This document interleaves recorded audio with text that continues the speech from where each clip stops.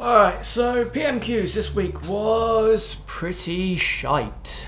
It was pretty shite. Normally I'd try to work the audio as best I can, but normally I would actually show the footage um, of Boris speaking, of the back and forth between Keir and Boris, and then give my thoughts as it's going through.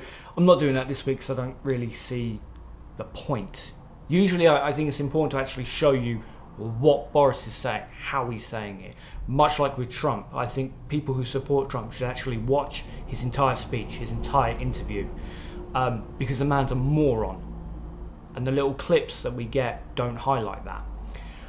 But this week just wasn't good.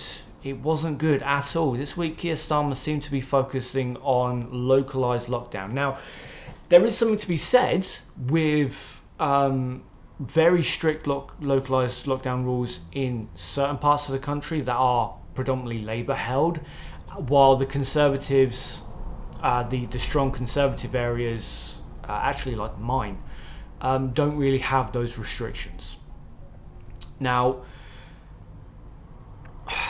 I've said before, I think the best course of action is a national lockdown, because I think this country is so small, regional lockdowns don't really mean much. But I'll fully throw my hands up and say I am not an expert on the matter, and the experts on the matter have said localized lockdowns are actually pretty damn good. So there's something to be said for localized lockdowns, but the way Boris is going about it doesn't really make a lot of sense. He's not doing it on highly infected areas, he's doing it on which colour the area is. Is this red or is this blue? If it's red, we're going to be the harshest we possibly can. If it's blue, we're not too bothered.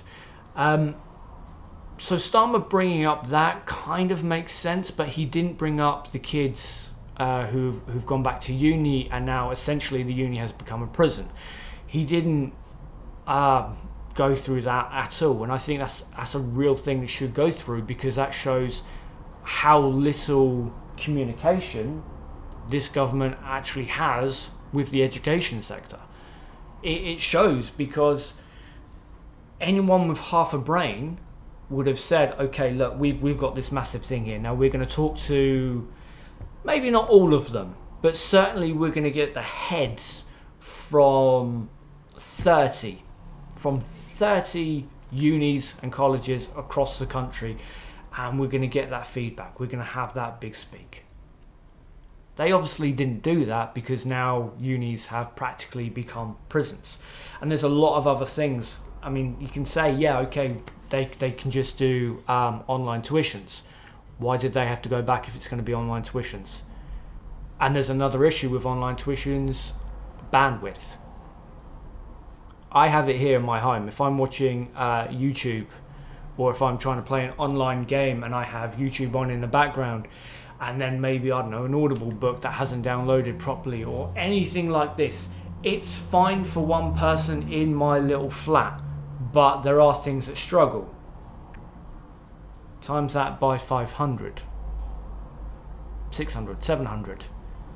We already know these things drop out, so people aren't getting what they pay for. These kids are getting into debt to get an education that they're not actually going to get. And Starmer didn't bring that up at all. Starmer also didn't bring up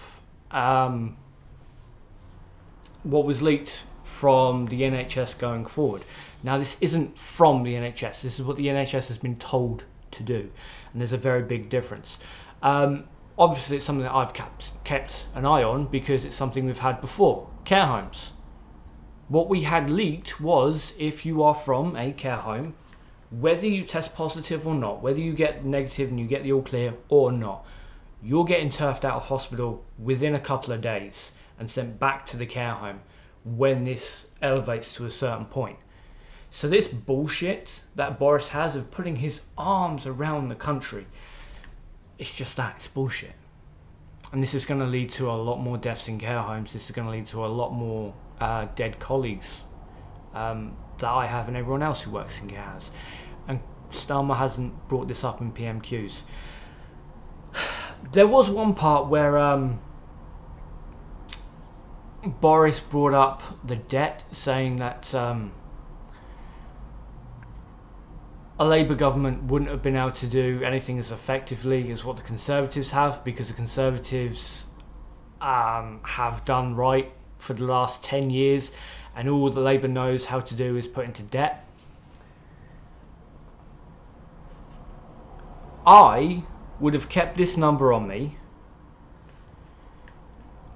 and I would have said, this week, 25th of September 2020, the UK national debt hits a record of 2.024 trillion.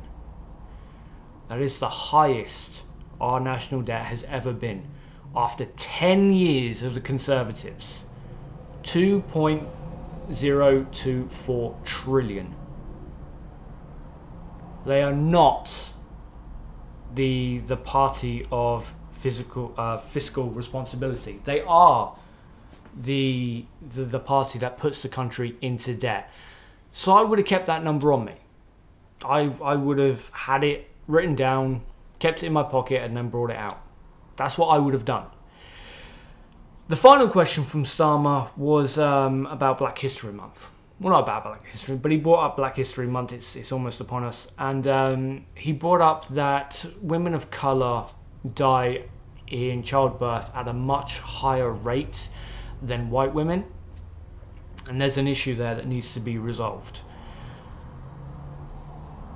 I mean, if he wanted to go down that route, I personally, and maybe this is just a low blow, you tell me, but I would have brought up or found a way to sneak in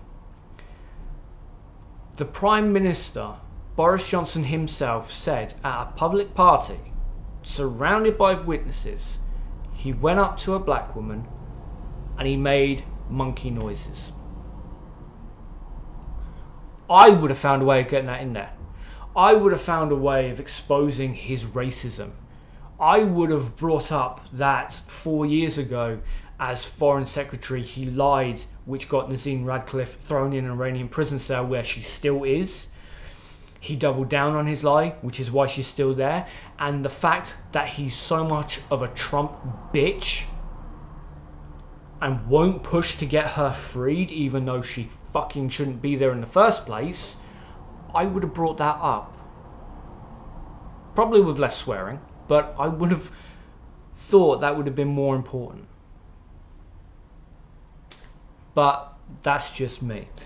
So this week's PMQs, I think, were incredibly weak, incredibly pathetic from Starmer. I get that localised lockdowns on paper seem to be the better way to go, and I'm happy to admit that I'm wrong with that. But the way that the Conservatives are going about it isn't by medical advisors. They're doing it based on what colour is the chair there. Is it red or is it blue? If it's red, we're going to be strict. If it's blue, we don't give a fuck. So yeah, this week was pretty lame. I do have an update. Side note, so I did a video a couple of months ago now with my first test of the year. I was in care home. I was in the flat on the side of the care home where I was working that night. I showed you exactly what we got. I showed you the name of the company. I just had my second test last week, in fact. Now, with this second test, because of how skeptical I was with how quickly they came back compared to friends who work in care homes near me and how long theirs took to come back, I wasn't entirely sure mine was done right. Now, I have no proof to say that it was a false negative, but finding out that my manager was told that the tests were inconclusive and I was told that I tested negative, that's a big problem. My little prop.